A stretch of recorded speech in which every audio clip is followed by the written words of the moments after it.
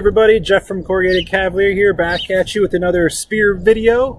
The snow is starting to thaw out, so I'm back in the yard, which is nice. So today we're going to be working on just some warm-ups that I do, kind of body warm-ups, and also just getting a good feel for the weapon, and also just to isolate some of the techniques rather than having to do the entire play.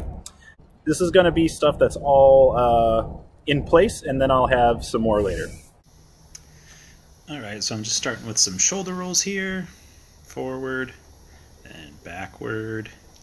I'll probably do all this stuff a little bit longer. I'm just trying to save some time on the video, get some tension out of my neck, do some wrist circles the other way, do some ankle circles the other way, switch feet, ankle circles the other way,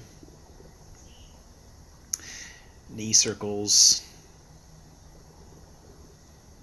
the other way, and I call this puppy dog. And then some, oh, I didn't do reverse puppy dog. Normally I do reverse puppy dog too. Okay, now here just be careful that your plant leg is not twisting too much so you don't mess up your knee, and then pick up the spear. And here I'm just doing the exact same thing. I'm not worrying about alignment or technique or anything, just getting my body used to the extra weight and momentum of the spear. And then I switch sides, and I'll show that on the side again. Just moving back and forth, warming up my hips. And so what I do is I take my forward hand to toss the spear straight back, and my other hand slides. And that's really just it. It'll come back. So here my hands are sliding. So whichever side of the weapon I'm utilizing, I slide out to get some momentum and more length on it. And this helps to have a point on each side to go for. I'm aiming at either side of my garage here. Switch. Switch. Now we're doing a switch on every side. I like this just to get used to switching. And now I'm going to go in tempo.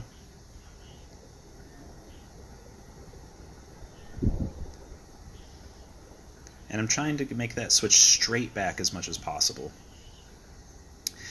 Okay, so now we're doing, I call them cuts, but they're really beats, but I'm going to refer to them like Fiore's cuts just for simplicity's sake. So those are fendente, mezzani, could be at different levels there, could be slightly rising too, because the beats when you perform them are slightly rising, and then sottani. This one has a really nice corkscrewing action that I like. And once again, the beats, you know, might not be exactly like that, but I just like building facility with the weapon, and if you're in a situation, you might perform that. And now I'm doing the same thing, but letting my hands slide again and letting whichever side I'm utilizing get length and momentum. It's a little bit difficult with the sottani, at least for me. But, you know, keeping the hips, volta stabile, keeping hips generating power. You can omit that presumably drunken stumble. And here I'm going to switch after every cut. Switch sides, fendente, switch sides, mezzano, switch sides, mezzano, switch sides, sottano, switch sides, sottano. And go just a little bit faster, fendente, mezzani, sottani. Keeping the hips going. And I missed a switch there, but that's why we do stuff like this. A little faster.